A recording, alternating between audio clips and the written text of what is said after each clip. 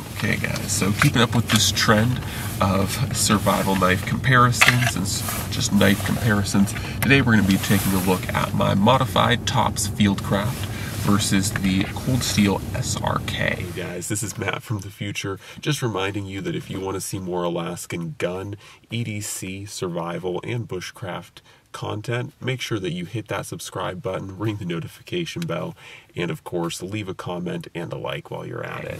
And of course, unfortunately we are doing this in the truck, but the wind is absolutely whipping outside, so I'm trying to do this inside the truck so that you guys can actually hear what I have to say and I'm not battling with the wind.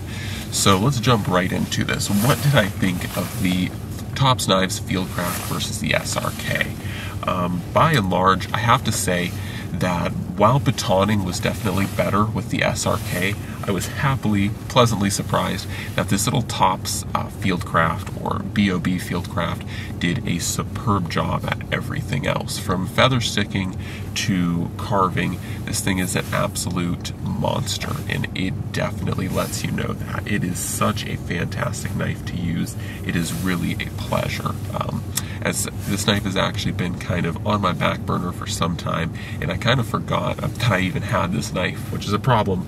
Once you have so many knives, you kind of forget what all you have. But I dug it out of the knife chest the other day and kind of, brought it back up to speed, and it's just been an absolutely fantastic knife to be using. Really don't have any complaints. I did reprofile the blade a little bit, so it might not be a quite factory edge, or actually I know it's not quite a factory edge, but the edge that I put on this thing definitely makes it feather stick very well. And because it's a modified Scandi grind now, that has a little bit more of a bevel, it does a better job at feather sticking, so it doesn't want to bite into wood as much, but at the same time it still has that Scandi grind heritage, so it's still very much able to bite super deep into wood. So it did a fantastic job when it came to feather sticking, and did a better job than the SRK with feather sticking and with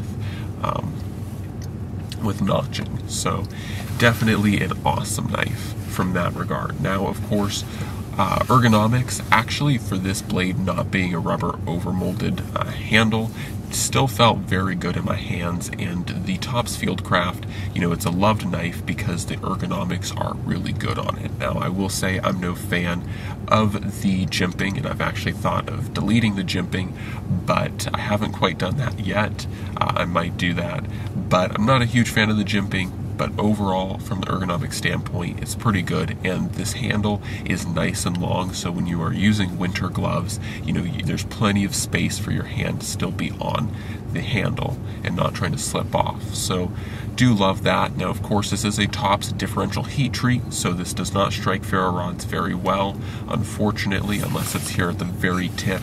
So that is a ding against the TOPS Fieldcraft, whereas the SRK will throw sparks like a boss and do everything just fine. And of course, the SRK's ergonomics are very squared away and very good. Really no complaints there. So overall, that is the Cold Steel SRK and the TOPS Fieldcraft.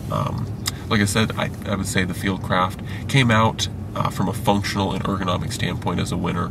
Of course, the ferro rod striking is something that you're either going to like or dislike, or take it or leave it, but the little Fieldcraft, for being a smaller blade, especially from the SRK by a few inches, definitely proved itself worthy. And honestly, it wasn't too bad when it came to batoning. It was a good knife, and definitely remember why I love using this blade so much.